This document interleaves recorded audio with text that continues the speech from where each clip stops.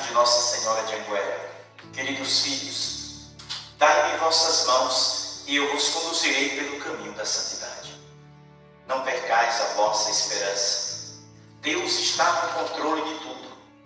Confiai nele que vê o oculto e vos conhece pelo nome. Viveis no tempo pior que no tempo do dilúvio, e é chegado o momento do vosso retorno. Afastai-vos do mundo, pois sois pertença do Senhor e somente a Ele deveis seguir e servir. Vós estáis em meu Imaculado Coração e a nada deveis temer. Escutai-Me. Vós tendes liberdade, mas o melhor é fazer a vontade de Deus. Estai atentos para não serdes enganados. Viveis no tempo da confusão espiritual e somente a verdade será a vossa arma de defesa contra os inimigos de Deus.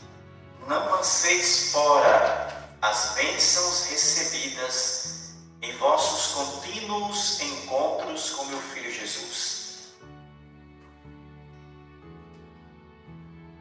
Não rejeiteis as bênçãos recebidas nos sacramentos, verdadeiros canais da Ação Salvadora,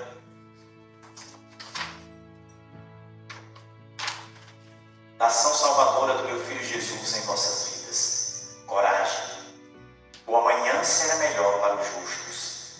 Avante pelo caminho que vos apontarei.